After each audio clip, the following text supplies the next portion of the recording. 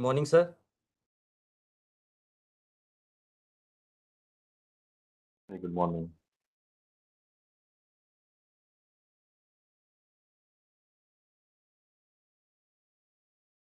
Good morning, sir.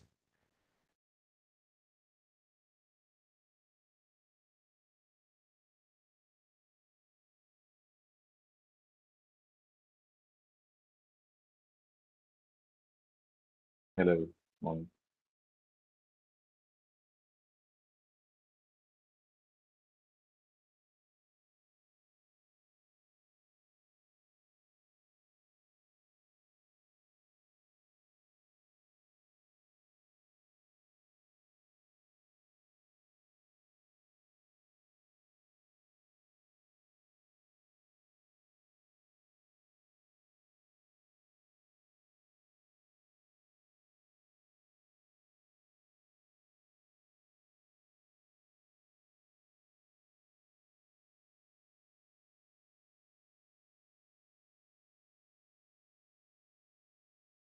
Sir, we are waiting for the panelists, right? They are joining. Yeah, Okay. asking me? Sir, I am Prabjot. Yeah, hi. Yeah, they should be joining. Okay.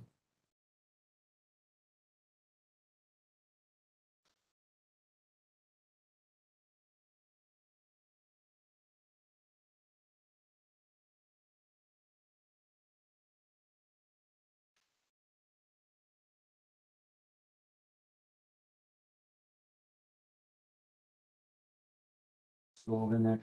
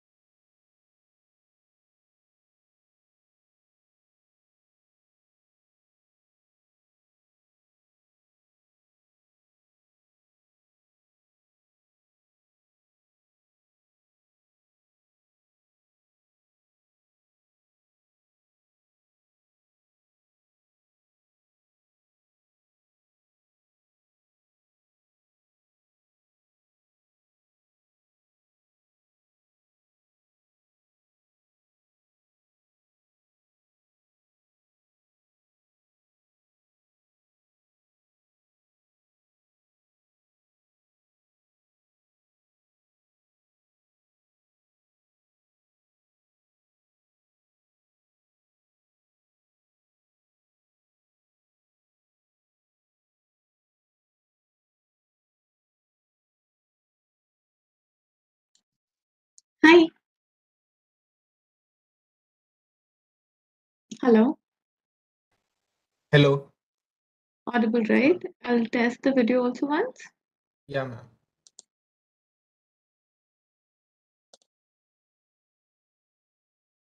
All right. Yeah, it's visible. Okay. Fine. So I'll turn it off till such time as it is my turn. And don't worry, I'll not take too much time today. Okay.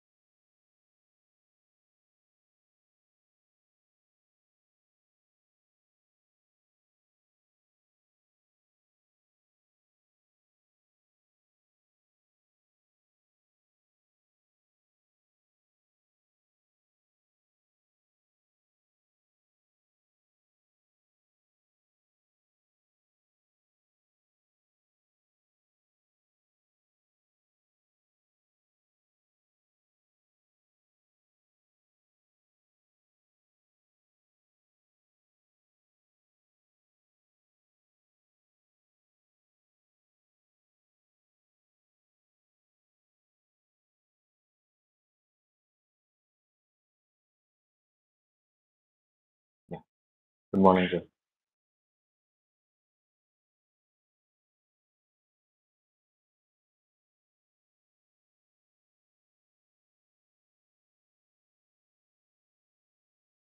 Good morning, Mani.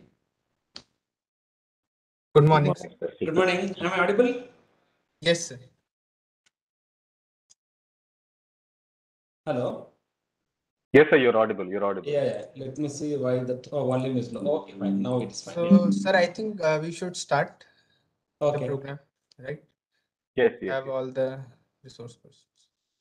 Okay, so I will start, then I will give it to you. Ji. So, a very good morning to all the respected dignitaries, esteemed panelists, participants, ladies and gentlemen. On behalf of National Institute of Disaster Management, I extend you all a very warm welcome on this webinar, Importance of 3D Cultural Heritage Documentation in Disaster Management.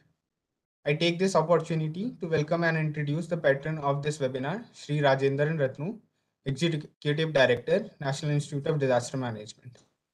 Sri Rajendra Ratnu is an IAS, Joint Civil Services in 2001, and he has also coordinated various flood relief programs in the state of Tamil Nadu, initiated community kitchen as a pilot project, and his concept has now been mainstreamed into the common flood management program.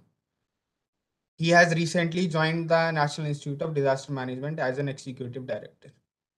I would also like to introduce the convener of this webinar, Professor Santosh Kumar, who is the faculty and head of Governance and Inclusive Disaster Risk Reduction Division.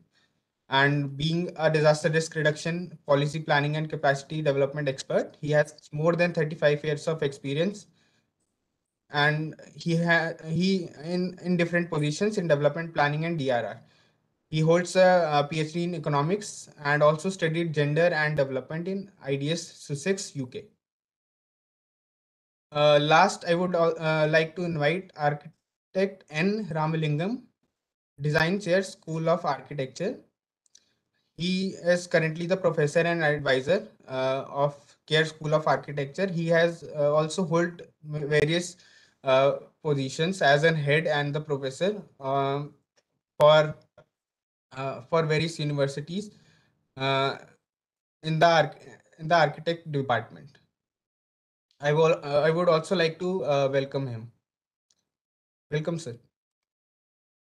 And now I would like to request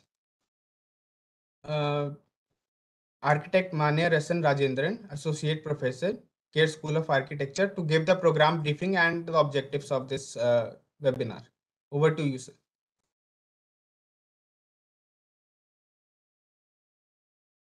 Thank Sir, you. Thank you you, are Mr. on Singh. mute. Yeah.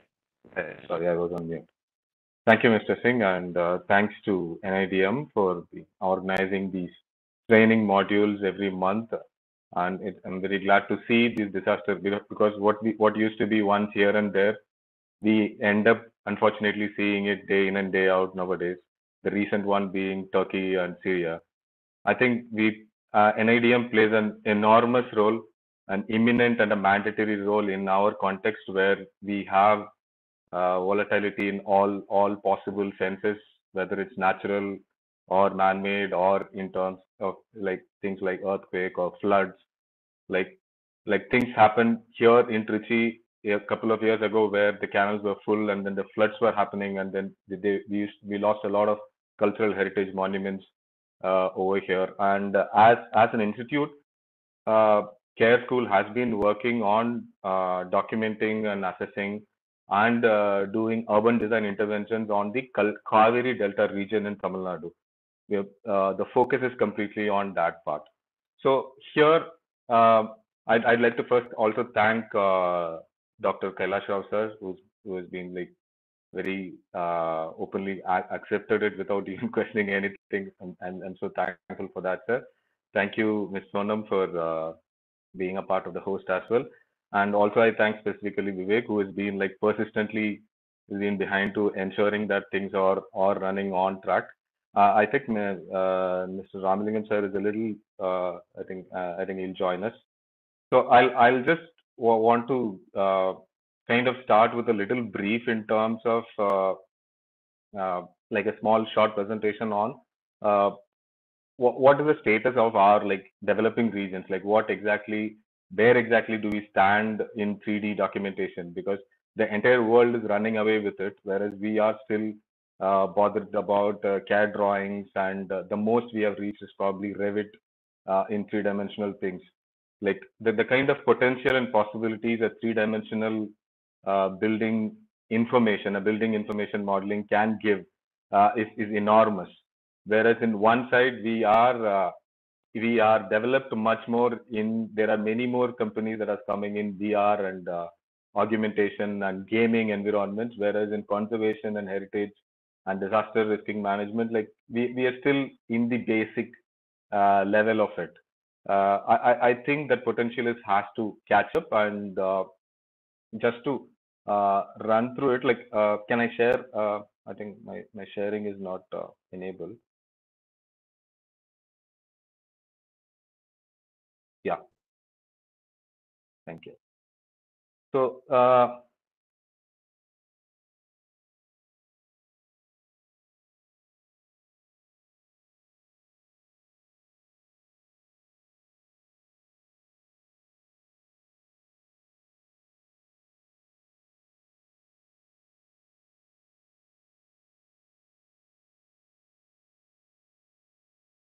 okay, it has some issues. I may have to close and then come back again because it's asking for open system. So I think I'll just run through, it's just a brief thing I would like to talk about in terms of how important it is to develop these kind of 3D documentation frameworks uh, for the developing regions like us. Like, because there are three things in terms of what status are we in right now in the current requirement with India, and then the kind of approaches that we can take as individuals, as well as small firms or larger institutions, and look ahead with the inferences over here. Because with Indian context, we do talk about a lot of troubles in terms of data, the different culture, the archaic guidelines, and the most kind of an intent kind of ends up mostly like romanticized or picturesque points of view. And also in terms of the fundings and deadlines, kind of doesn't really help the 3D thing. The 3D documentation still has some kind of a path to reach, but then these kind of hurdles kind of keeps pushing us back. And the other thing is also that we really don't have a centralized guideline to professionals who really want to do it on their own. Apart from the institutional point of view, I feel the localized heritage committees also have a lot of important role to play in this. So within this, what do 3D technologies can do to heritage, to rather to stop disaster risk management, is a question that I think everyone needs to find our own answers to get alone as well as together. And then why are we actually presenting the representation, or rather the documentation, or an image or a model, is because unconsciously we don't realize that the documentation is the one that actually directs or concedes the direction to enlightening us with what we have. Because when we're talking about the 3D data, we are talking about real-time information. We are talking about what is there in front of us in our environment, and that has been a problem when we don't have that. So that is where we need to look at understanding the imaging possibilities, the 3D, three-dimensional documentation in terms of laser scanning, in terms of photogrammetry, whether even in mixed with remote sensing and GIS. I think that can give an enormous amount of data, and with a good amount of training with students, and with the cultural heritage sectors planning with the institutions in terms of these kind of training. Like I think this is a very good starting point with NIDM, and where the other heritage sectors could also be catching up by doing these smaller training portals, which could lead to bigger workshops, bigger even the digital heritage degrees could come into India, because we are still talking about conservation. We have not even we have gone into any department of conservation. But whereas digital heritage has become a common normal departments across the world in other universities. So we asked like someone like Kailash Rao sir, who is a pioneer in 3D documentation. I can very open, I can say that I'm actually following the kind of things that he's been doing. So what we are doing, in the sense that we are using imaging as a tool, not just to document, but to analyze, investigate, assess, and conditional map with what we have. We can utilize the three-dimensional information, the BIM modeling or the three-dimensional models, to process or utilize every part at every junction. We can utilize to use this data. And we also understand the kind of importance an image can carry, an image or an imaging model can carry, and specifically when it concerns with history. And the other important point is that the 3D modeling makes the process reversible. At any point of time or any point of practice, the data that we have is makes a process completely reversible.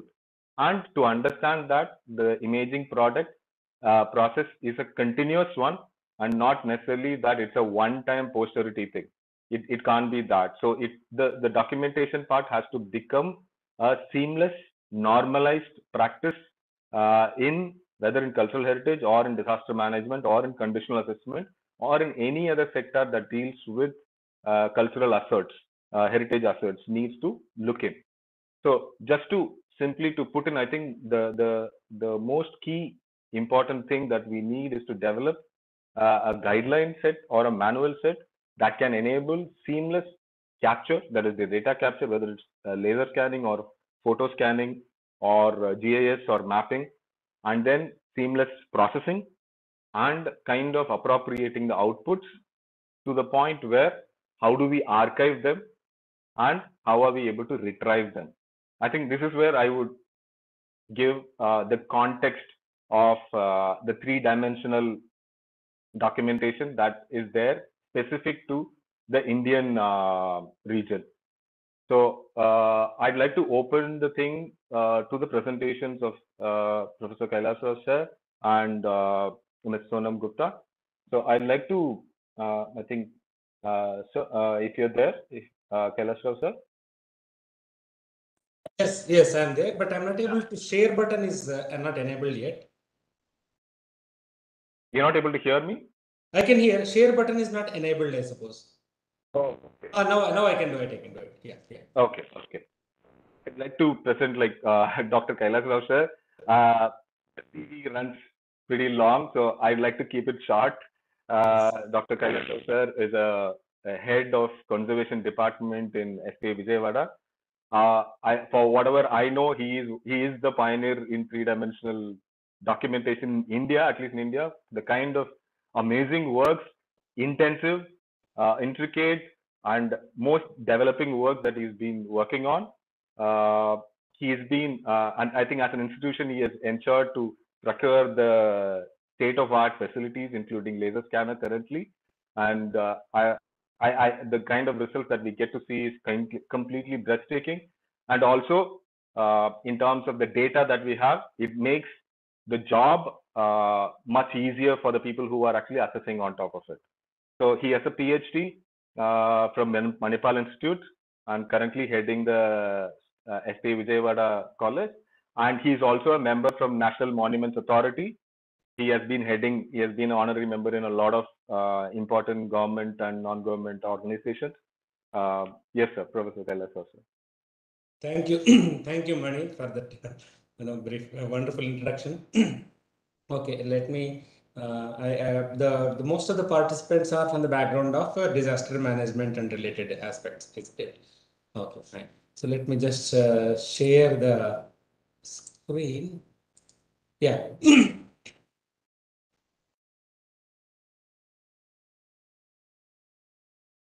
Okay. Does it? You're sharing screen now. Okay. Is my screen visible?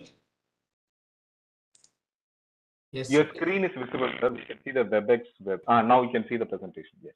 Okay, because I'm not able to see. Okay, fine, whatever. Sometimes, it's there on the small little at a corner. I know what I'm speaking, but anyway, it's fine. Now, I just have to tell that the kind of a intricacy that we have in documenting Indian context is quite different from the Western context, I would say. This is mostly, those who are in the architecture field know that this has been one of the primary reference material to do with the architectural understanding of history. So the Sir Bannister Fletcher's book, you can see that lots of drawings of buildings in the Western context. Huge amount of documentation will be seen. There's also a little approach-wise. These buildings are based on what you call. I would say drawing based. Whereas when you see these kind of buildings, they don't seems to be purely a drawing based kind of an approach. The kind of an architecture, especially the temple architecture, extremely complex because the plans are different at different levels. There's nothing like you cannot look at from the perspective of plans or elevations or section. And also, but at the same time, you can see that the way such a complex geometries, this is a 28 sided star shaped building in a place called Udeshwar in Madhya Pradesh. Sometimes in early 11th century, this was built by Paramaras. The same thing you can see that, within 50 years span, you can see in similar kind of structure depicted in other places of, a very non-descriptive places like Haveri in Karnataka. You see this, the idea is replicated and in a small miniature. Now, to give a scale of what is this miniature, you can see this, just kept a bottle to give you an idea what kind of a scale that we are looking at it. What I'm trying, or maybe, one of those Mahadeva temple of Khajuraho, you can see a similar idea spreading into the down south, northern Karnataka part of it, a small place called Tiluvalli, or, might not have been heard about such places. So this is the kind of a translation of these ideas happen. So the documentation, if you really have to look at it in terms of a Western perspective to draw it, I would not really be able to convey it because it's, if I cut a plan here is different, it's a plan here is different, plan is different, every level it is different. There is a different approach together. But in terms of accuracy, very high degree of accuracy. To tell you the level of accuracy, there is no mortar you will see between a stone to stone. In the sense like there is no plaster onto that one. Normally, if you have any small little mistakes, you can cover with plaster. That kind of thing. Whereas there is very cut to size, every stone is cut to size and this thing. So not only they're building it, they're also communicating across the time and space. Same ideas, you can see that to various places, you can see that one. So some of this kind of a temples that I did and around 10, 12 years back, of course, those were the different types of it in terms of W-storied kind of a ones, orthogonal types, star-shaped temples, stellar configuration, which we call it, a place called Dambala Dodabasappa, or some of the structures are subterranean, some of those, wells, and some of the wells are like, conceived in the form of a temple and an unwrapping of the temple. Of course, you can see the kind of a condition, overgrown and, people using like dust pits. So this is the kind of a rich heritage that we have. But in terms of a understanding part of it, sometimes this two-dimensional approach may not be sufficient because, for example, the challenges of documenting these kind of temples is as is varies condition. It's not like making a very pretty drawing of it, but in terms of how it has been done, how with this thing. Sometimes they are very accurate, as you can see here, like very sharp edges. That means everything is very precisely worked out. But then my initial understanding of whatever that teaching that I had for documentation, at the most we were using CAD as a digitization or digital. It was that is the most the kind of a thing. But then there are a lot of limitations. Here also we were trying to be very accurate because you cannot. This is one of the temple in Talakadu, Kirtinarayan temple. The whole, what do you call, Vimana had collapsed at certain point of a time during a certain removing the sand. This whole building was under the sand. So it was to do the plan, to do the condition assessment, we really had to do very detailed drawings, because to know how why it has collapsed, what happened, what is this assessment and other thing. So at that point of time, for in terms of plan, yes, we used to be very, very meticulous to put very, reference lines. I'll show some of the drawing, and then you do that kind of a thing. Because no two things are same here. There are a lot of variations are there. But when it comes to the other aspect of it, well, it was very difficult to document in elevations. This may look very, very interesting, pretty, very nice looking drawing, but then we realize that we are assuming as it is straight and doing it and just mapping the information of it. I mean, in the sense like, okay, maybe for example, what is the level here? 0.0265 is there, how much is the point level here? Because otherwise, every line that it is, if it is a crooked line, if you have to draw it like that, it is impossible. That's it. So many challenges are there. At the most, we used to do this kind of a assessment of condition, okay, where there is a, there is a collapsed areas, there are areas which are to be, which are dampened and other kind of things. So mapping could have been done. So though it might look very interesting as a drawing, but I know that it is not a real representation. Because if I really have to document it, this is the number of drawings that, lines that you will see in a temple actually. Because it is, if I really put it in a wire mesh frame, if I just look at it, that is a level of complex geometry that I actually see. So even manual documentations of such kind of a buildings is very tricky. If you are just doing it as a two-dimensional drawing, assuming everything is straight line, it is fine.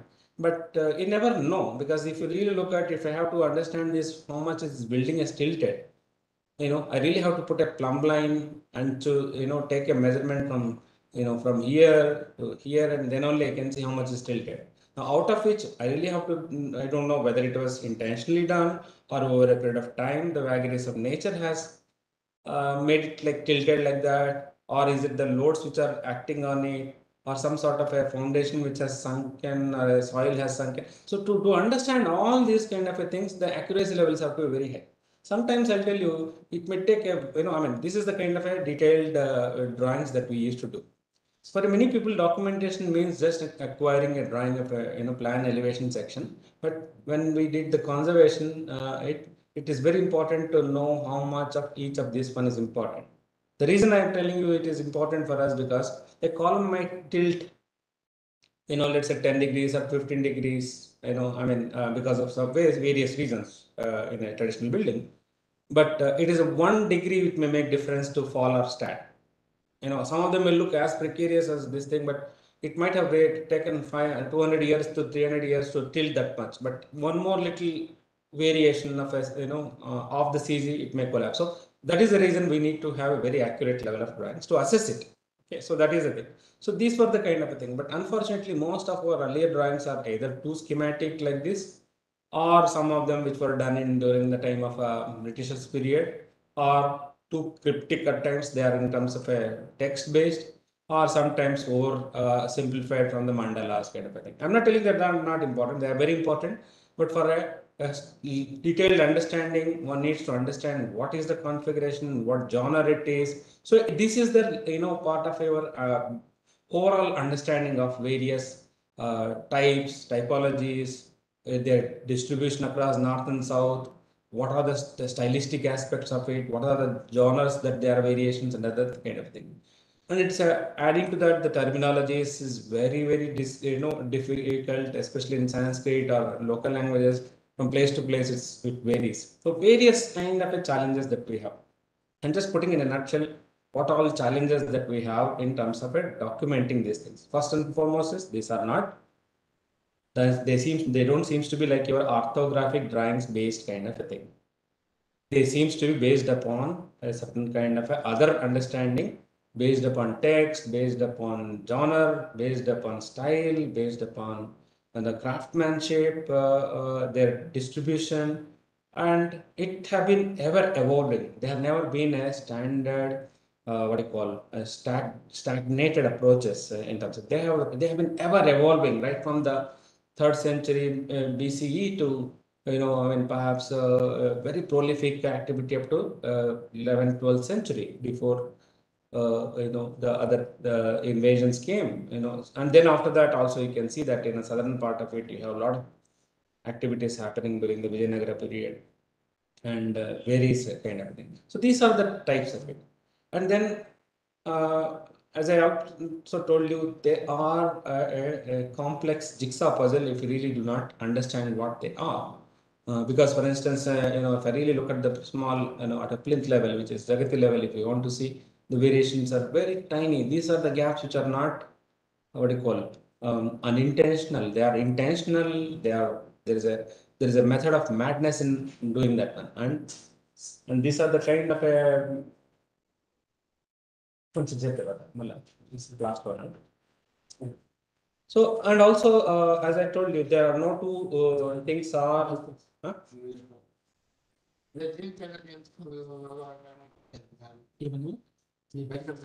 oh,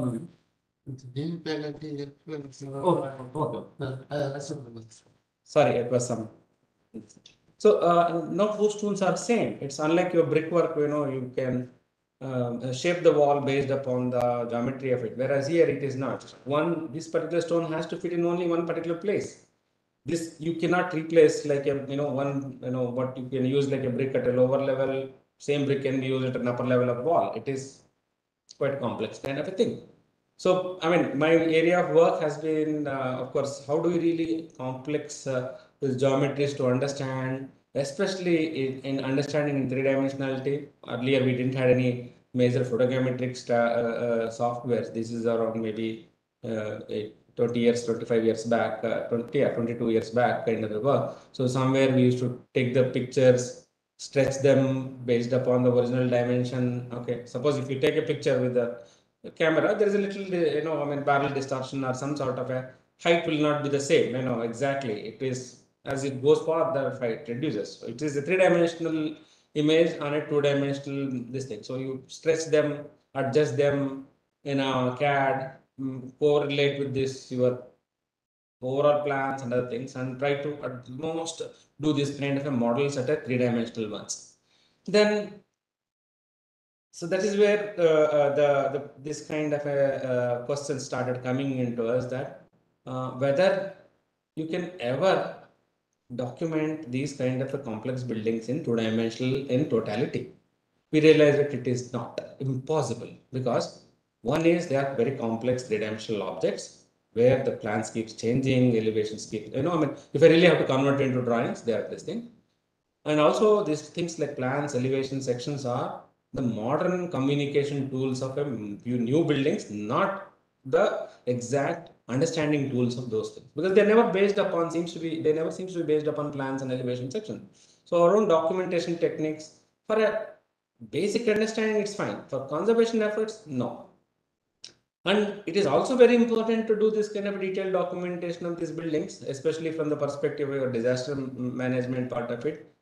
Like let's say what is happening in the places like Turkey or some other places, if at all the kind of losses that you have to be assessed, what is heritage buildings, mere basic drawings will not be helpful, because there are already some thousands of years old buildings. There is already certain kind of distortions or various these things occur. When you want to, if at all, if you want to reconstruct or restore it, you should know what the original geometry is all, what the original condition was in totality. So this is the kind of a thing.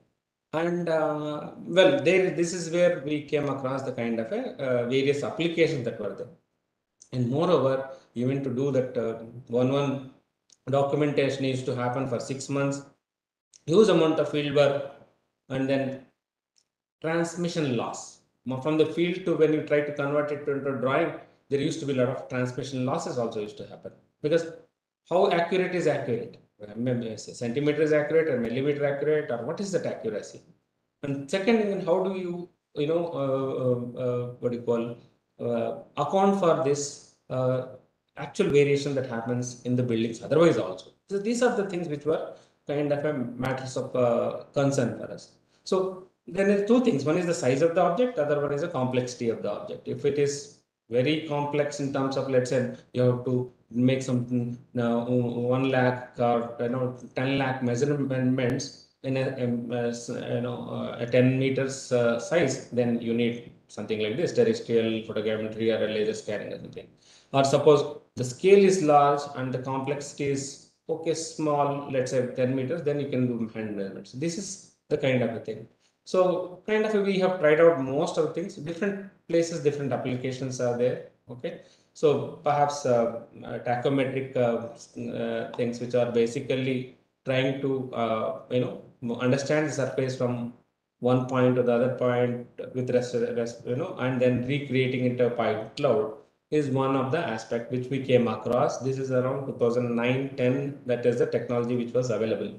I had to do it for one of this project, which was archaeological site, very important archaeological site. I'll try to show what we have doing. So that was a time then we also tried out 9-10 certain photogrammetry. At that point of time, the softwares were not that advanced. We literally grew with them. So you really have to, first is to calibrate your system and camera with the targets, and then fix the targets at a different locations of it, and maybe you have a certain kind of a different photographs to be taken. Of course, it wasn't that easy in those days. So I mean, we had to fabricate some sort of a ladders and other kind of a thing, climb up and 10 times and take some pictures, I mean, so these were the kind of things, because you need a lot of zenith shots. In those days, it was different kind of thing. And this is the kind of a very complicated site that we have, archaeological site. So how do you really document where something is pulverized, something is half standing, some of them may collapse at any point of time. So these were the kind of things that we would do. After doing so much of it, we were only used to get some, 3,000, 4,000. That is the kind of resolutions that we had in those days, both in terms of our cameras or both in terms of our computing capabilities or in terms of softwares kind of a thing. So that's the kind of thing. I mean, maybe with a great difficulty, we used to get a little bit of a meshes of this category, low resolution polygonal meshes, and then everything had to be literally, I mean, though it's a computer thing you should do, but then you really have to do it. So at the most, okay, fine, we used to get some sort of a data, at least, which is completely three-dimensional. This is an archaeological kind of a context that we were trying to do. And of course, much more useful, because at that point of time, the kind of a problem was these people were doing is, take the stone, arrange it in one place and see whether it fits or not. Here we have a kind of a situation where you have information available and three-dimensionally, without even disturbing the original, you can cross check whether this piece is actually goes there or not, that where is that one. So we also tried certain kind of another, slightly much more detailed versions of it using a white light scanners, or certain kind of other. Of course, this was 50 meters range lidar that we were using at that point of time for the whole site. Maybe around 27 sites, 27 scans, and that was a kind of a great achievement for those days. I mean, this is around 10 years, not 10 years, around 12 years back, 2010. This is the kind of data that we were acquiring. Good enough, but we had an idea about what technologies can be done. And then when there were not many, I mean, that's always a thing that when the project is over, I had no access to the software, neither the systems nor to the equipment. So then we also tried some kind of a basic, what you call Govt techniques. You can say that is basically you use some Xboxes, infrared, using Xbox gaming stations for infrared scanning kind of a thing. The whole idea was to understand this in totality. Well, certain level of resolution was helpful, and we could manage it. And then with the as software started growing up, we started growing with them, and these were the kind of little detailed information we started getting it, creating a sparse clouds to the dense clouds. Sometimes open source software, sometimes other kind of a softwares which were which were available. And then there's a race between software and hardware, never ended. So we had a kind of a thing. So but then what was really important was that for example, you started gathering the information in totality, like I mean, whatever that is there at different levels of it, you can access the information of whatever the resolution that you want. If you want a plan at a certain level or a plan at another level, you can gather different kind of information that we started getting it in terms of details.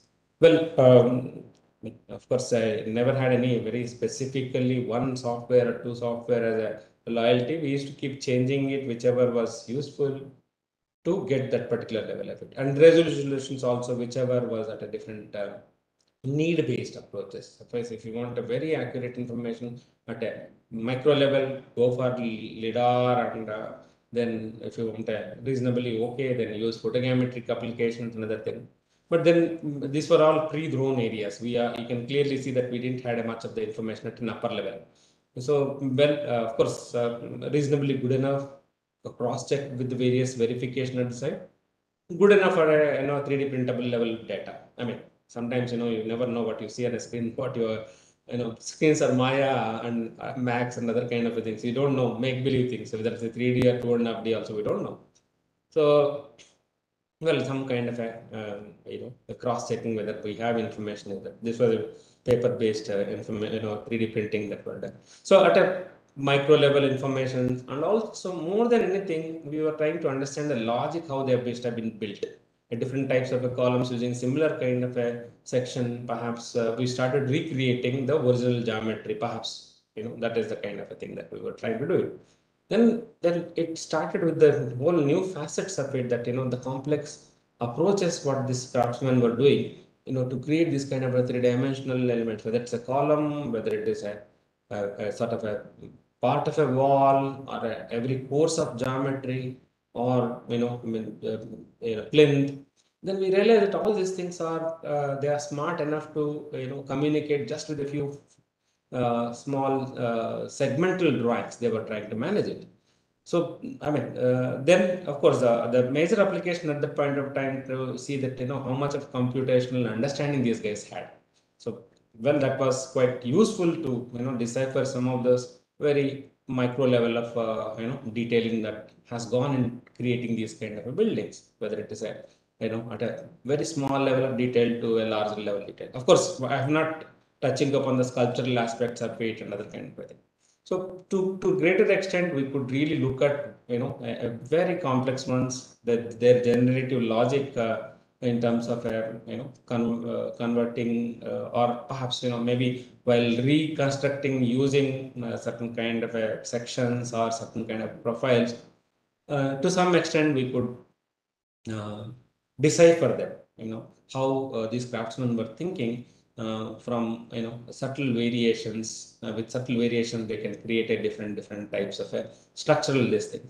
Of course, a lot of what do you call a core understanding or domain knowledge about these structures was important to to do this kind of thing, and then trying to interpret them into various various contexts. Started looking at this architectural understanding. This is not drawn a building; these are all generated buildings. So we can say that most of this geometrically they were all generative in nature. So these were the things that we were trying to look at it. I mean, whether it is even very complicated temple like looking like this, which is a 28-sided star-shaped building. Once we scanned it, and then what could have been its original one, we could decipher it with certain kind of a how those what do you call variations that they tried from one accentuation, from one level to other level, what fraction they were using to attain a certain kind of a straightforward line. That was what we could really gather from these things, and well, finally realize that there is a certain kind of a mathematics that they are using. They're using a heavy level of, I wouldn't call it an algorithm.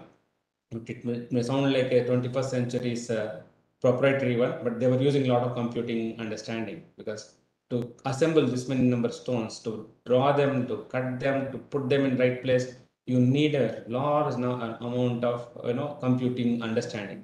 They are not using computers, but they are not new to computing. So otherwise, such a complex geometries couldn't have been achieved. Okay, so these are the things, and then then of course, with the advent of drones, sometimes around 8 years back, we kind of getting a little bit more insight into these things. The earlier geometries that we could never decipher, the roof plans of it, we could really get it, much more accurately how the conceptualization has happened in these cases. I mean, what kind of a geometries, how they conceive these things were becoming much more clearer. So even such a complex kind of a well which is done like a temple, we knew what baselines they were using and how they were trying to do it. So that of course, then of course, once you have this kind of interesting gadgets, toys, or whatever it is. I mean, our own interest increased and started capturing more and more these things, and we're getting excited about how these things were done, how they must have been built. I would not use the word decoding, but something very close to it, like, which we would never have achieved in this kind of a, without using this kind of a orthographic, information. And once this whole information comes into on desktop, the details of analysis can be much more. Not only in terms of its geometry, not only in terms of its configuration, but its condition as assessment, and how much is broken. Every little deflection of the wall, the little cracks on that one, all those kind of things were much more easier. Otherwise, with the normal level, we wouldn't have been able to capture this information in a shorter period of time, and also spend more time in understanding and evaluating these things. So this certainly opened up a new arena for us, and new details of understanding of it. And also, I mean, in a disaster mitigation kind of scenario, if something happens to this building, we have much more accurate information to restore it, reinterpret it, and assess it in a much better way than a two-dimensional approach. I've seen many of the such kind of temples. This is another temple which we did in a place called Taranga, a very remote place in Gujarat and Rajasthan's border. So such kind of a remote areas, if I really have to do it manually, one is that it would have been impossible. Second thing, with the time that we have done it and an accuracy that we were expecting, it just wouldn't have been possible. So with the combining this lidar and drone-based photogrammetry, aerial photogrammetry or drone photogrammetry, we started using it extensively, and getting a little more detailed insight into it, and perhaps. Of course, the scales also became a little bit more. We started looking at a much bigger scales like Varanasi's Ghats and other things. Now, for example, this is something a very, very vibrant, entity like Varanasi. It would have been impossible to actually document it in a thing like, I mean, because this has got at some point of time lakhs of people gathering there, so much of movement of this thing. And at the most, with the available technologies like your cadastral mapping, or certain kind of a, perhaps, what do you call your total station, you won't be able to take so many measurements, perhaps. So, whereas here you have acquired the data completely in a, a three-dimensional approach, Now, initially it was very difficult for us to explain to our people that they thought this is something like a very some sort of a video or a photograph or a somewhere in between that. The kind of applications of this data, they were not understanding it. So they were half the time they were asking us to produce them, convert them to two-dimensional line drawings. In fact, if I show you this line drawing, it looks like very pretty one, but here I know why this wall has collapsed, why this particular area is damp, why this, I mean, where the slopes are going, what is really happening with all those kind of things would have been much more easier. And the information is also, a sort of a geotagged information. It's like, I mean, I know any, level of information from that, micro level of information to even to assess every point and location, take it into, I mean, your GA systems also, you can integrate that areas, and then each of this element, we know where are these geotagged, like the northing, XYZ locations, or, or the area, very realistically taking out how much of an area we can really, for certain purposes. Suppose if you want to restore that area, how much of this space is required. All those kind of complex areas we could really generate and capture it. Now, at a micro level, of course, these data are not just only meant for certain kind of visualization purpose. One is an architectural understanding, condition assessment of it, maybe mitigation part of it in terms of a thing, whether it's because we can really calculate how much is the capacity of that place when 1 lakh people visit it or something. At a micro level, well, very important site like Sanati, which I was working on, one of this very famous Ashoka's panel is there. In fact, while trying to restore it, these guys have driven some stainless steel pins inside. Now today, if you try to lift this panel, it will break it into 100 pieces. It's just lying on the floor. Nobody has guts to lift it up, because in the name of restoration, they have completely destroyed it because they have not understood this limestone. Limestone is a sedimentary stone. If you try to drive it, stitch it with the bolt, it will further splits it. So these kind of things, like when only with a very high level of accuracy of using three-dimensional data, so the white light scanning, we could get it. And then for posterity's sake, we have the detailed information. Even the sculpture, if it gets damaged, we could recreate it using some sort of a robotic arm, using for milling purposes.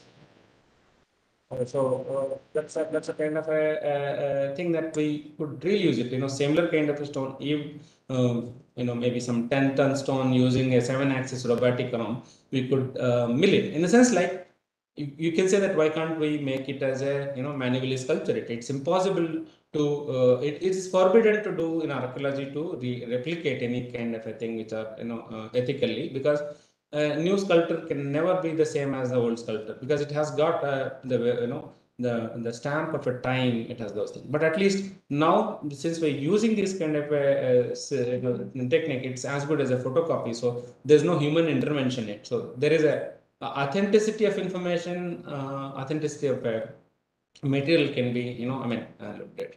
Now, well, why we really need to document? Because this is what is going to happen to most of our historic buildings. In the name of restorations, in the name of modernization, people are going to erase this information. So or they really do not understand the genre. This is what they end up in terms of making as a very brutal restoration. The intentions may be good to restore it, but then this is what is happening with these kind of structures. So I would say this is something which is important to do very detailed investigation, documentation. The rich heritage that you are looking at is at least 1,000 years old. These are all 9th, 10th century works of 1,000 years. These buildings have stood, but today somebody is brutally changing them, assaulting them with the very innocent intention of developing them. So we need to really look at these kind of things very carefully, and then whether it's a disaster man-made like this or a natural, at least for the posterity's sake, we have the data, because we have not yet completely understood it. So this is with that one few words I will stop my talk. We can hope it might be. Hope I did not rush it fast. Thank you, sir. Thank you for a comprehensive run through, not just in terms of understanding the disaster to documentation, but also the technology that we have gone through in the last 20, 25 years, in terms of the kind of outputs that you show. What we have is a very sophisticated tool currently. Like there are a lot of open source softwares. Everyone has a camera. There's not a problem that we need to tell people like, oh, please carry your camera. You can even build a 3D model with your phone cameras now. So with the kind of that increase in calibration, I think the detail has kind of enormously increased. We can't even say it's multiplied. It's actually gone to another shift. I think we have moved to another era of digital data that is possible in front of us. So all this one, I would say that this we did not import from outside. The most of the trialist techniques, from the whatever that open sources that are available, tweaking them at times with little bit of a plugin, and learning from the mistakes. Maybe we have failed 100 times before we achieved one reasonably good result. So I can tell you that, I started at a very late age, in fact, getting into this thing, but it was not difficult for us to, for all the things there is, you have a open source forums or some sort of a thing, ask questions, did not go for any training or kind of thing. Most of the things started from the scratch, but the domain understand knowledge helped us a lot. Absolutely, sir. Absolutely. That's actually a contextualization of tools. When you understand the tool and when you understand the space, I think I think trial and error method has been the way. I think that we can clearly see you have discovered the wheel, you have kept it running, you have repaired it, you have checked it back again, but ensured that the data that comes out, the reliability of the data comes out is kind of improved every point at every level and every addition of a tool that has come with user. So that's I'm really honored to have been through the presentation. I think the questions we will anyways end up taking up after the next presentation. And now I think okay, if Sonam is ready, so you can call Sonam Gupta. Sonam, are you there? Hi, good morning. Yeah, so Sonam is with us. She's our next speaker. She's an architect with close to a decade of experience, and she currently has her own own firm that's called Andar Bahar, and she has been mentoring students in architectural institutions. She has been working on research-based design studios with many universities and across government bodies. And she has also published a lot of architectural preparation materials. So up to you, Sonam. I'm looking forward to your presentation. Thank you. Thank you so much. First of all, it's been an absolute honor listening to Dr. Rao. Thank you so much. And in fact, I'd take this opportunity to thank CARE and NIDM in sort of initiating the dialogue towards cultural heritage, understanding the significance of cultural heritage, and then paving way for or at least creating the awareness towards 3D documentation that is required for these cultural heritage built as well as unbuilt components. So thank you.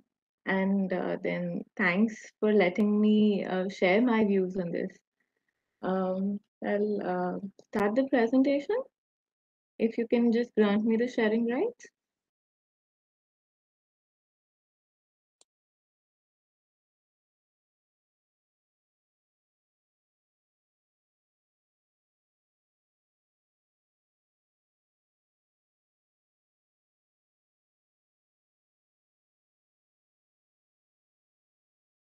My screen visible? Yes, yes, you have. Okay. So we've already established that we're going to be talking about 3D cultural heritage documentation and how it can augment the disaster management. However, I'd want to talk about as interesting as the talk given by Dr. Rao has been. Very, very insightful. In fact, as a student, I remember even up till the point where I was teaching architecture students, each time that we have to talk about temple architecture or the understanding of it, we've had to rely on books written by foreigners, even if they've been experts like Dr. Rao quoted Professor Adam Hardy in his presentation. We've had to rely on those kind of books, but Rajendran, Professor Rajendran mentioned at the opening, at the onset of this webinar, globally there is a lot of gap in where the world is and where even if we are a developing country, where we are. And it is at this point, it's almost at the world is at the stage where they're looking at cities as the entire repository of these cultural heritage, because as important as the built heritage is, the context that they are situated in also is of just as much value. As architects and as designers, we talk of build and the components and the parametric aspects of intricate and complicated structures, trying to unveil, understand, and perhaps, I mean, recreating the kind of 3D printed model that Dr. Rao has shown is just beyond awesome. Even the urban landscapes, I can't imagine the kind of point data cloud that must have gone into the creation of Varanasi Ghats as the entire precinct. But all architects, all designers definitely do talk about all the other aspects also, the social aspects, the political aspects.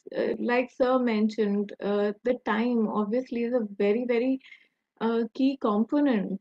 And all of these layers also cannot be ignored. The documentation process, to a certain extent, uh, must at least at some level start addressing these aspects. If not really, I mean, documentation probably is not really possible in the strictest sense. But then looking at cities, and if you're if we think of, if we are going one step beyond the urban landscapes and urban precincts and think of documenting cities, we can perhaps start incorporating these other, so to say, intangible layers. And I mean, at the global and international level, UNESCO also now has this World Heritage Convention, wherein almost, just a second.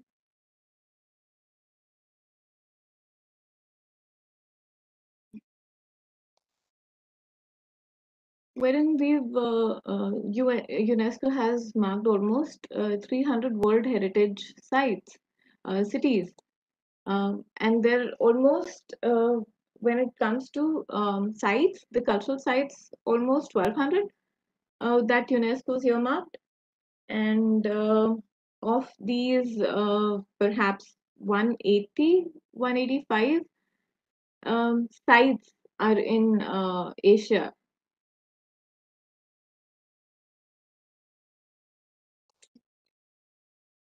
Okay. Now, very quickly, I just want to reiterate, even if redundant, I just want to quickly go through what the understanding of what cultural heritage is. We look at monuments, those are architectural works, sculptures, inscriptions, which can be historic in nature, which can be art, which could be to a certain extent scientific.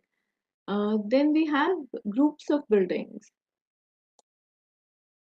uh, which are connected, interconnected buildings. And at this point, we have a certain layer of the sense of place, the connections that uh, these have. Beyond which we have sites like Dr. Rao discussed. But then what about the urban settlements or the cities? Are we really talking about those?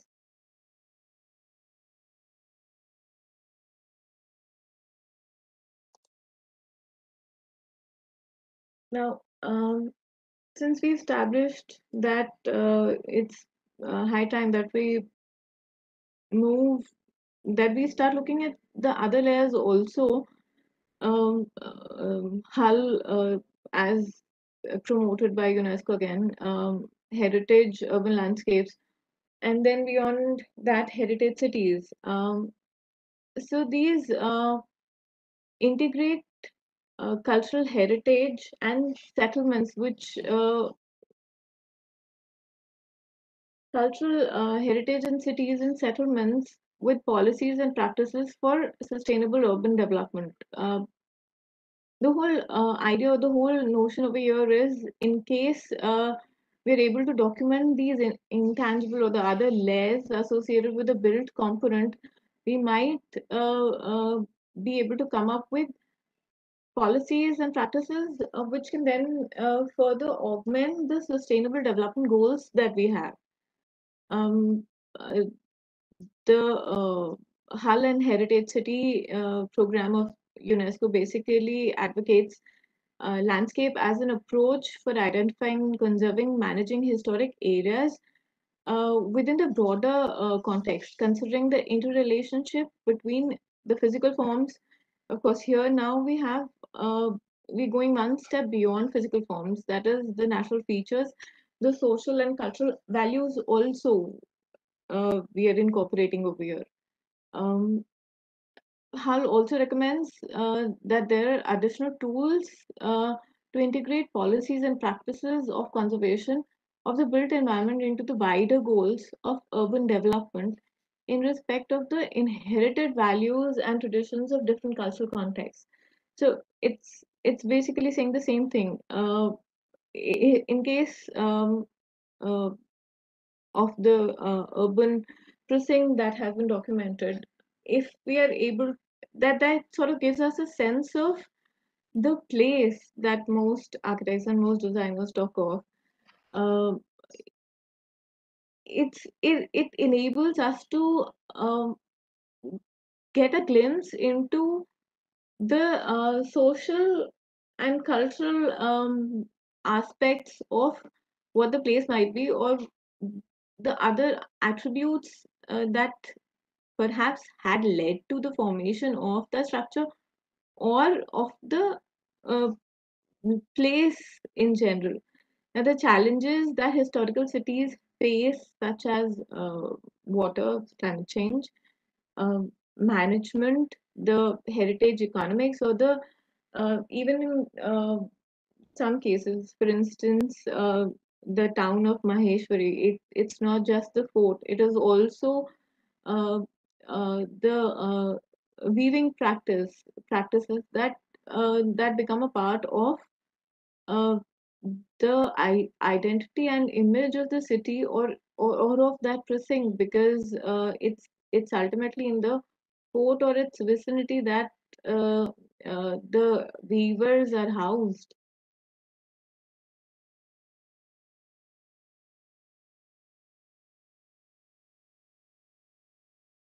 Now, if we think about the heritage, urban heritage, and come up with ways to reimagine these, we can perhaps take a step forward in the recovery and in making these places a little more resilient.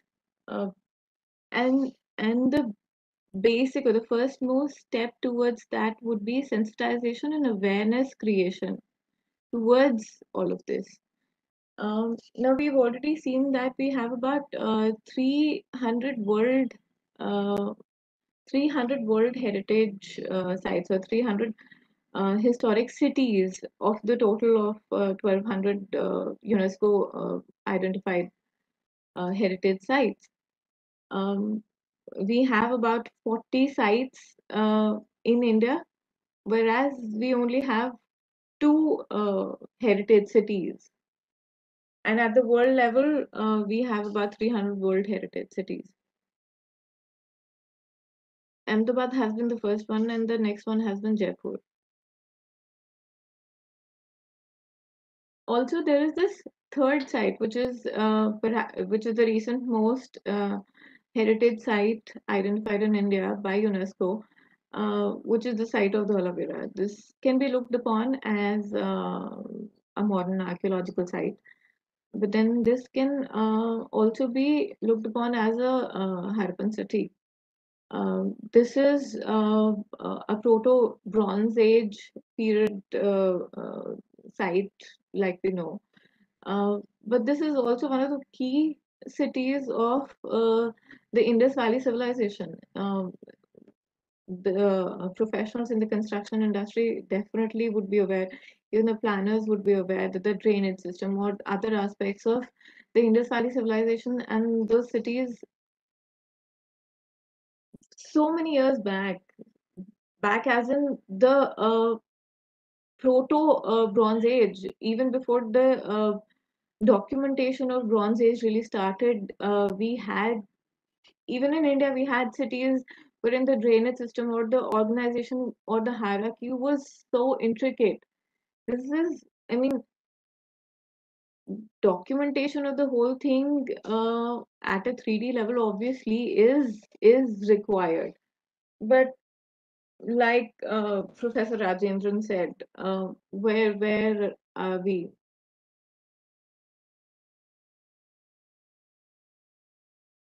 If we were to understand where we are, I think it is also important to understand the stakeholders here.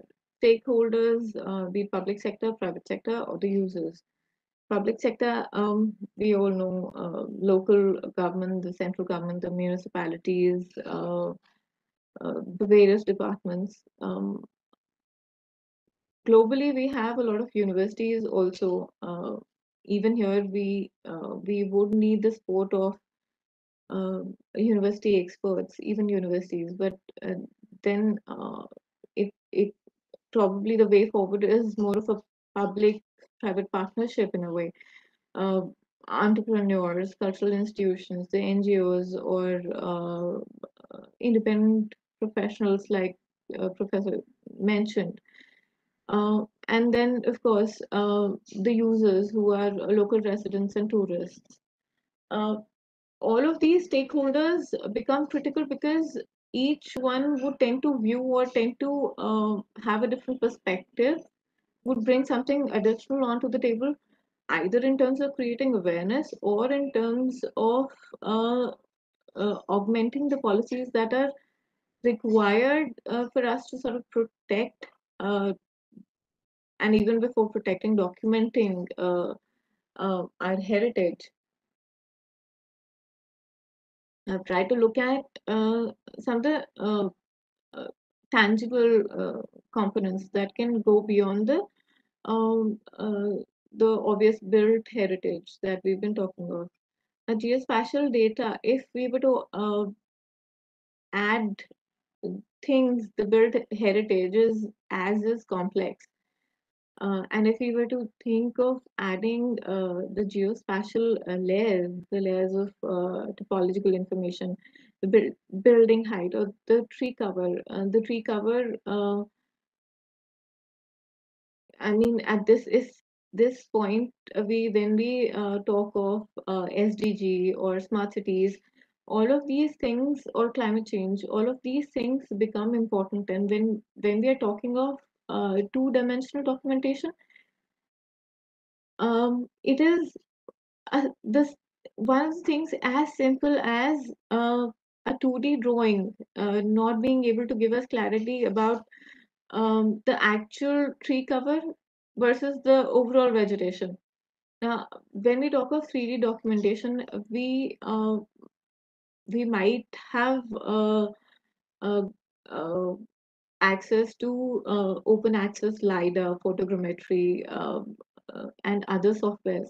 We are making use of it. Parametric is one thing that we are advancing in unprecedentedly. But globally, there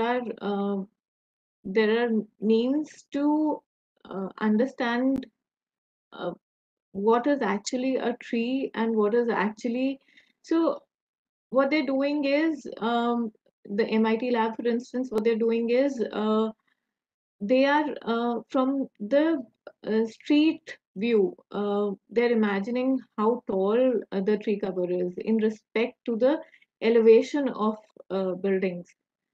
Now, urban furniture, we might think of it as a very, very trivial aspect, but it is not. For instance, if we look at some of the colonial cities, in the moment you walk through the vistas or the avenues, it is even before we look at a building really, the signages or the bandstands or the bus stops or the benches or the brackets that support the buildings. Those kind of things are very telltale of the period that that specific building, the specific city or the specific precinct had come up in. If we talk of cantonments, for instance, just a very basic glimpse at a lot of these urban furniture can reveal a lot about when it must have been conceived, what might have been going through that time. So the documentation of all of this is also just as critical. Now, built heritage, of course, is there, but then the access, the approach areas, all of that also needs to be documented. And if we were to document all of this, this can go a long way in contributing to disaster relief, uh, augmenting the disaster mitigation policies, and at the same time, again, referring to Dr. Rao's presentation, the urban ground, underground or the subterranean built structures that we have, we can go beyond these also and understand like a lot of tunnel structures. Uh, our armed forces have dug out and documented a lot of these, which actually has given us a lot of insight into what those forts or what their defense system or what their security system probably was like. And if we were to document all of this, plus have the layer of underground water network, we can perhaps, I'm sorry, um, um, understanding cities like Udaipur and the entire network of lakes can that that documentation can further be used to explore and learn further to um, preserve the natural resources even today, take it one step further.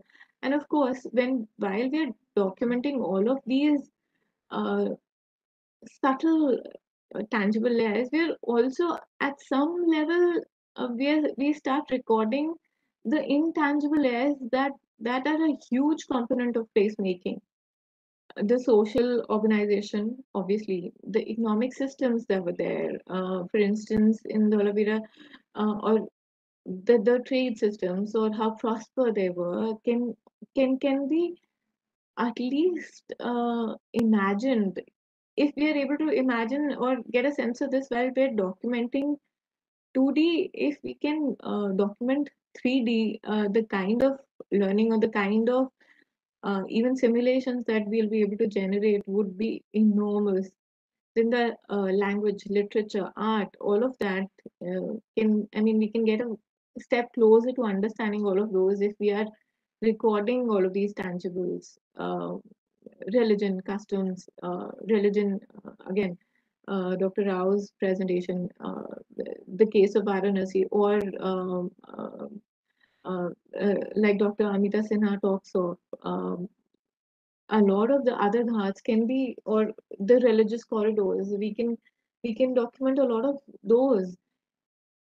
In fact, the forms of governance could probably be looked into in countries like Italy or Spain, or even in our context, some of the colonial settlements, whether or not there had been some level of dual governance.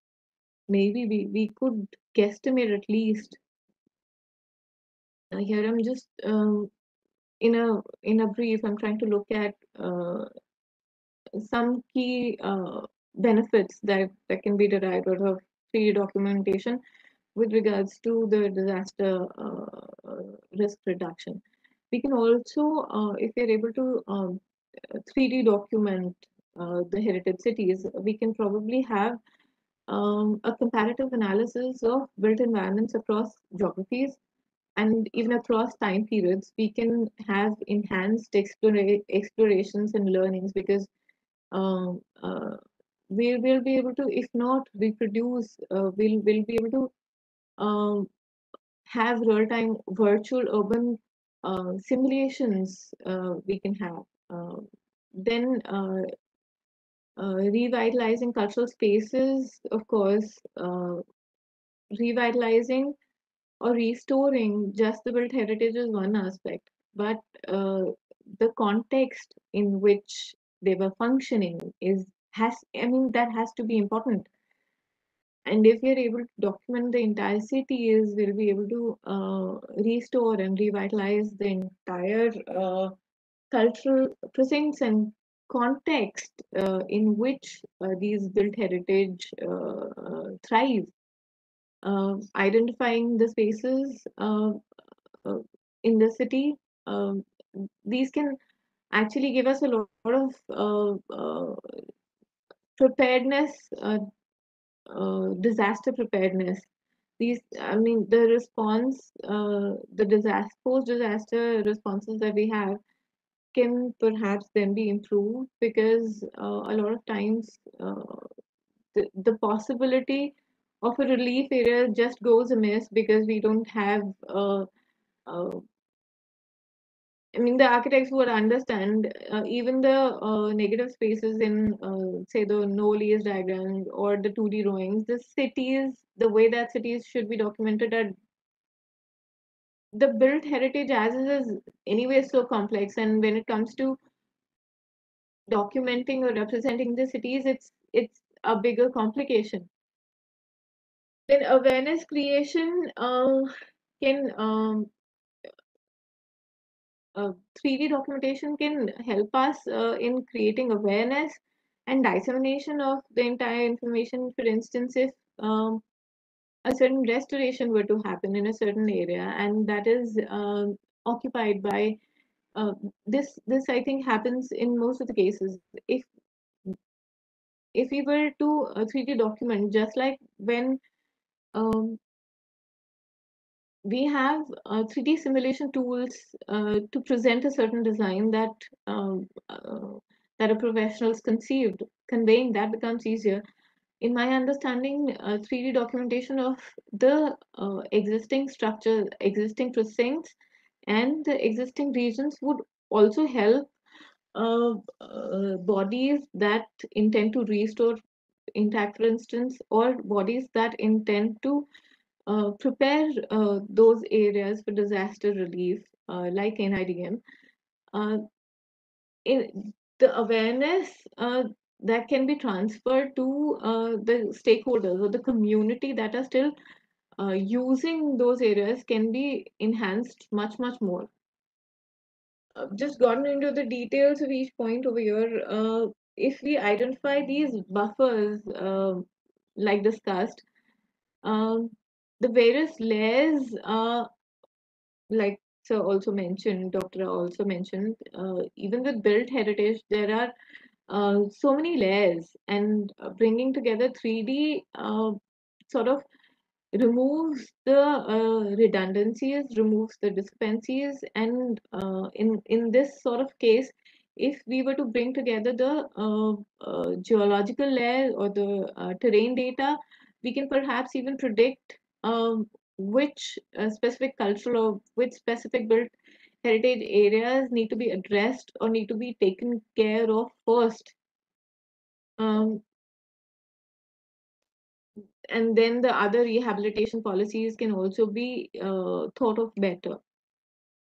Comparative analysis, again, if we can document the entire cities, uh, of course, we might not have that here, but globally we have that. Virtual urban environments are recreated, and those people are exploring and learning a lot from the urban past. The entire process of city evolution also can be understood so much better. Um, and this we've already talked of, but then we know UN and the other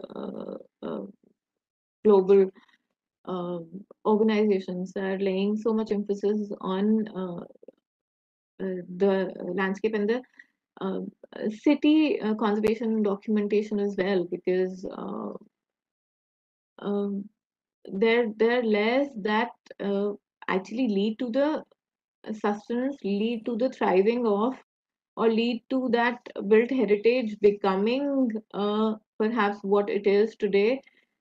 There are layers, there are urban layers that add to the significance of the built heritage itself. Those need to be documented as well. Awareness creation, of course, other than being able to come up with better policies, other than being able to restore the possibility of being able to restore built heritage better, we can also have community part. The community participation in this case becomes much easier. We have some cases in China. Uh, there, of course, everything's a lot more community centric. But the challenges that we face over here while trying to restore some of the built heritage areas or trying to revitalize those areas, if we were to 3D document the whole dissemination of the intention, probably would ease out. Then the uh, the climate change aspects can also be interwoven over here alongside built heritage. That would not only protect the built heritage a lot more, but also help us move towards SDG, the Sustainable Development Goals. Okay. Now, very quickly, we understand all of this is important, but at this time, I uh, obviously press towards the need for open access to and toolkits with a lot easier user interface. We know that the understanding of uh, this the spatial components has been very the design fraternity has been very introverted, but when it comes to conservation of our heritage, when it comes to the policy formation for disaster relief, this has to open out, and the user interface of all of those tools, um, the access to database has to be much more open. And I've just compiled some points, some examples of how the global worlds, just even if they are startups, the global startups are thinking of this as more of a CSR, and the documentation and even the tools are thrown open to public, thrown open to almost everyone. A lot of them are Italy, some of them are obviously in USA and Canada, but there is also RGS, of course, is there. However, there is this reality captures a small software which is partially regulated, developed by a startup, which is an integrated effort between Czech and Slovakia. Um, so they have this software which is partly open to use, and there is this tool has been used by the University of Cape Town to actually document uh, a, a heritage precinct in Sri Lanka. I'd love to play this one small video, which will actually give us the details.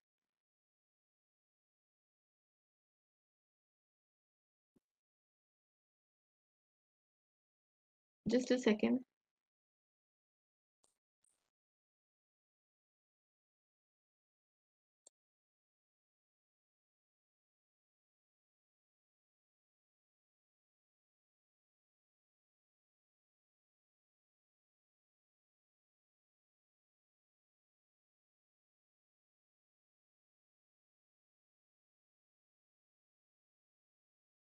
My screen, I hope, still visible. Right. Okay. So the last open access tool or partially open access tool, reality capture, which is a Czech and Slovakia initiative. And now the University of Cape Town has used their tool to document a heritage precinct, and the other additional layers that they've captured is phenomenal. It's not really my work, it's their work, but got access to it. I'd love to share it with everyone.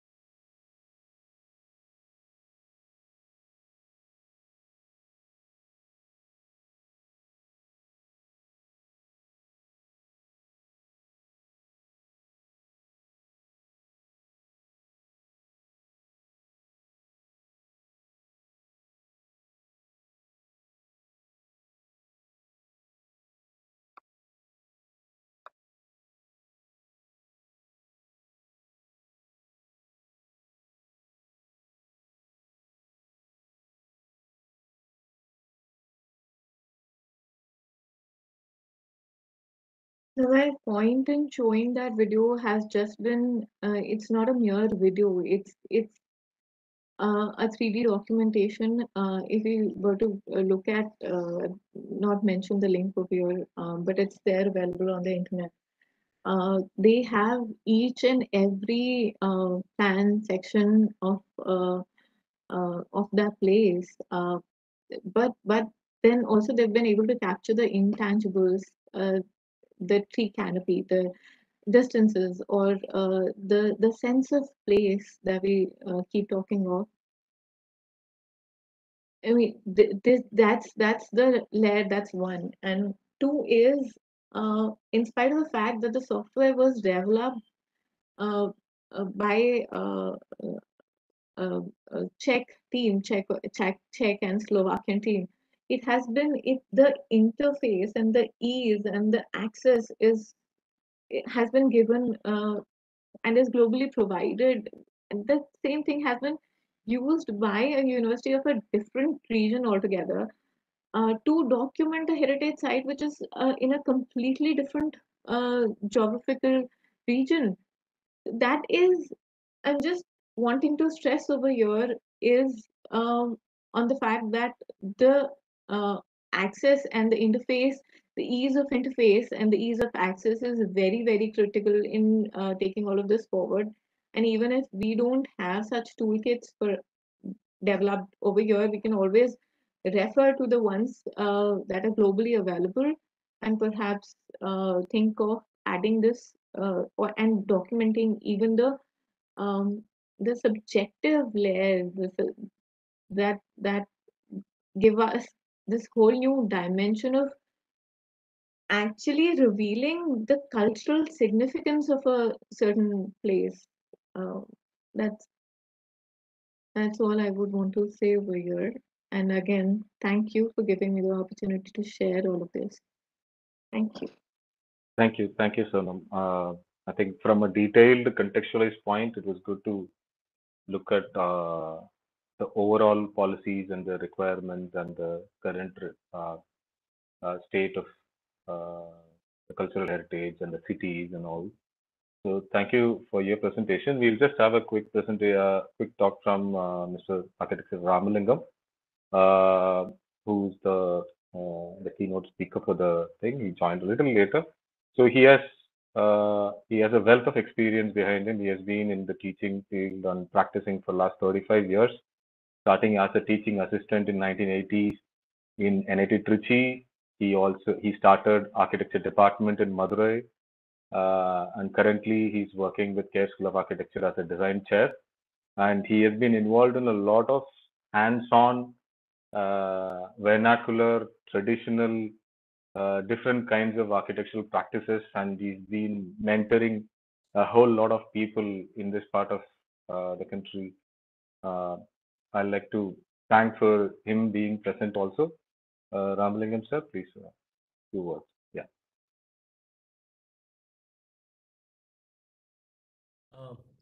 Thank you, Maniarasan, for a vivid introduction of myself to the audience, and thanks for the opportunity here. It's an opportunity for me to listen to a fantastic presentation by both Professor Rao and Sonam here. It is a great experience and great learning for me also.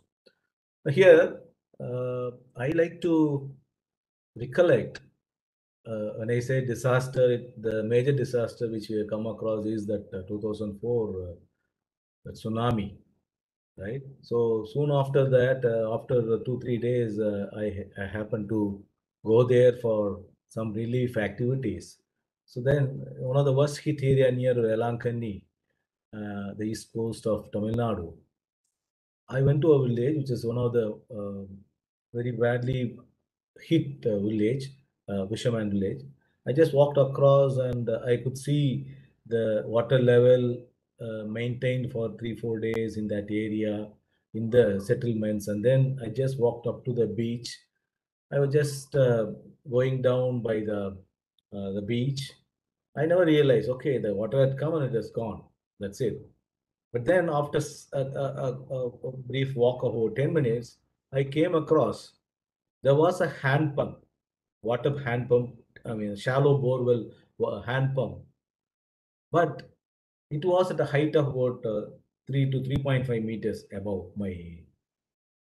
I was standing here on the floor and the pump, the hand pump was there at that level. I mean, I was just looking at it surprisingly. Then I came to realize that earlier to the tsunami, the ground level or the sand level was at that height. But then after the tsunami, the ground level, the surface level has really gone down by 3 to 3.5 meters. But for that shallow borewell and the hand pump, I wouldn't have understood or realized the level of the earlier ground, the surface level and the current surface level.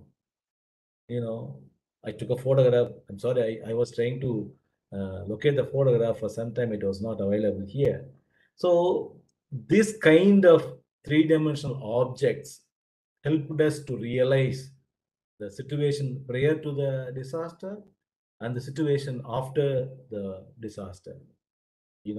But after listening to what Professor Rao was talking and Sonam was, deliberating, I think earlier all these documentations were word of mouth and then some scripts, later with 2D drawings, which left to the audience or those readers later lots of assumption. But here, with the technology, with the 3D technology, which is being very widely used for a heritage document, I think nothing could be left, without clearly being understood, clearly being explained as well as understood.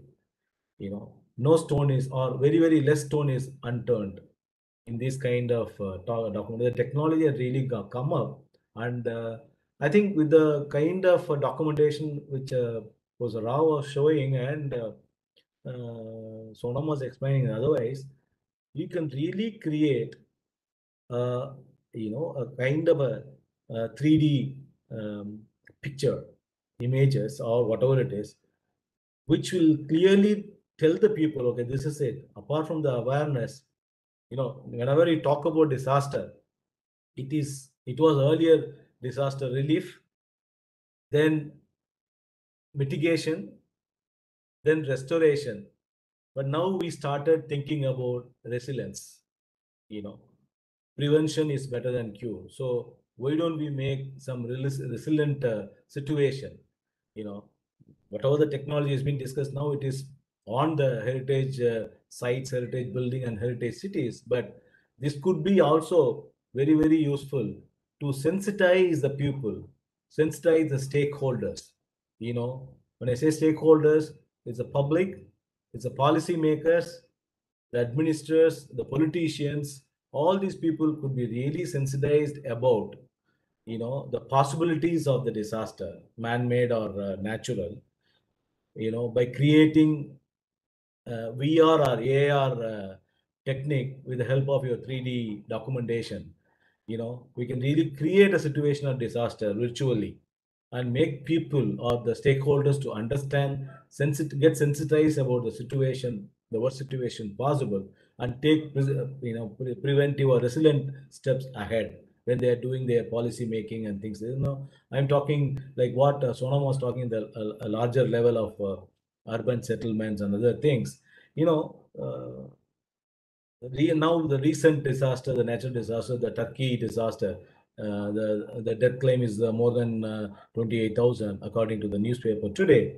But now they realize that a particular stretch of pieces, land, the building have collapsed because it is almost close to the joint of two what do you call that land plates actually.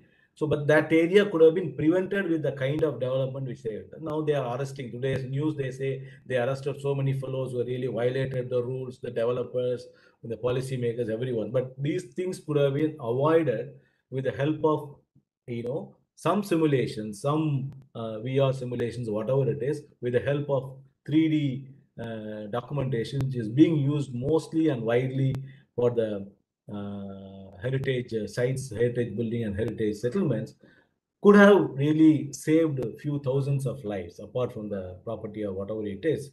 I think this technology, 3D documentation, really helps even the documenter to reach the unreached side of the documentation, and it helps the people to really dissipate, understand, and get sensitized about, again the reaching the not possibly unreachable part of it. So I think this is where we are now, and I think it's really very interesting to listen to the presentations and works you've done by Professor Rao and Sonam's presentation. I think it's going to be very, very interesting and very useful, not just for the heritage, but also for the people in the world. Thank you. Thank you. Thank you, sir. Thank you for your words and some amazing analogies, as always. It's been pretty subtle in trying to tell us more clearly. Yeah.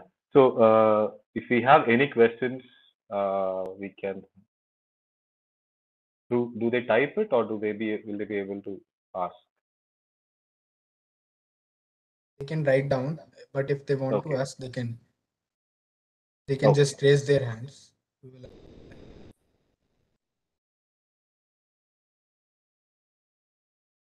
So any participants, if they want to ask any questions? I would like to just have a small question with Professor Rao sir. So, because it's not that we are lacking the tools, but then actually as cultural heritage sector, we are certainly not equipped. Like if you are looking at laser scanners and the companies that are doing 3D documentation, there are many in India currently. But then, and then they are offering services to conservation and heritage sectors or disaster management and all. But then there is always a gap. As a technologist who is trying to give you 3D data, and as a conservator who's trying to read that, and every time there is a gap in terms of the skill, the tools that we have. Like we may not have the, what do you say, if we are making a movie, we are going to get it in a MOV file. But if you're doing it in and then every computer is going to play that.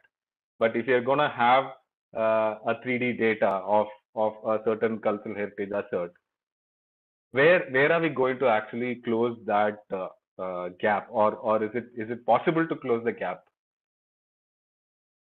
The gap will be there always. That the race between hardware and software will never end unless until where we should know what we want. Now, virtually we started this photogrammetry. You saw that very rudimentary one, most probably some 6,000 polygonal mesh. To now, I would say that I mean, the same size I have 6 million, 60 million is not ending. I mean, initially there was this enthusiasm of trying to do everything in a very high resolution. Now I realize that I have different approaches for different applications. The question comes for what I am using for. Now, in fact, all this reality capture did not start with the heritage. We started using it. It was started by the reverse engineering guys.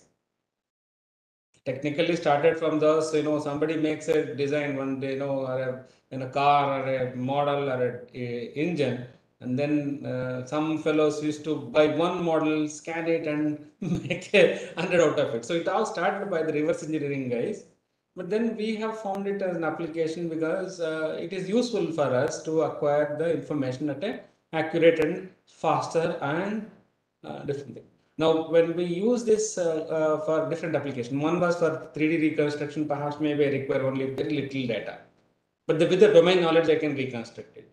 If I want it for restoration purpose at a very, very high accuracy, like what we saw the Ashoka's statue, I mean, which is to mill, then the different kind of resolution is required. Or it was only for certain kind of a 3D reconstruction thing, then some other kind of an approach is there. So we should know what our domain applications are. There are applications, you will get a range of things like right from the very low resolution ones to very high level resolution from a city level. Like, for example, recently finished two major temple towns. One is Sri Salem and Kalahasti. The whole city had to map. And then, of course, another one project we did with our students for this place, Warangal. Almost we were covering, how many, 800, 900 acres of area, built area, very richly, densely built area. So such kind of thing. So then you have to play with that little different resolutions for different applications. But now I think, when I ask for a system, I, some of our administrators were wondering, one small department which is dealing with the age-old heritage, Khandar buildings, these guys are asking for a supercomputer. I mean, the kind of configurations they were asking for is, they were wondering, like, who is asking these things? And then one fellow who is working on some all old buildings is asking for a system which is costing 15 lakh rupees or 16 lakh rupees. So then I said that the question is that, where do we put this thing? Where do we put it at? So the domain knowledge is important, in my opinion. This gap is going to be there. And well, that gap is required, because unless there is no gap, we will not have hunger.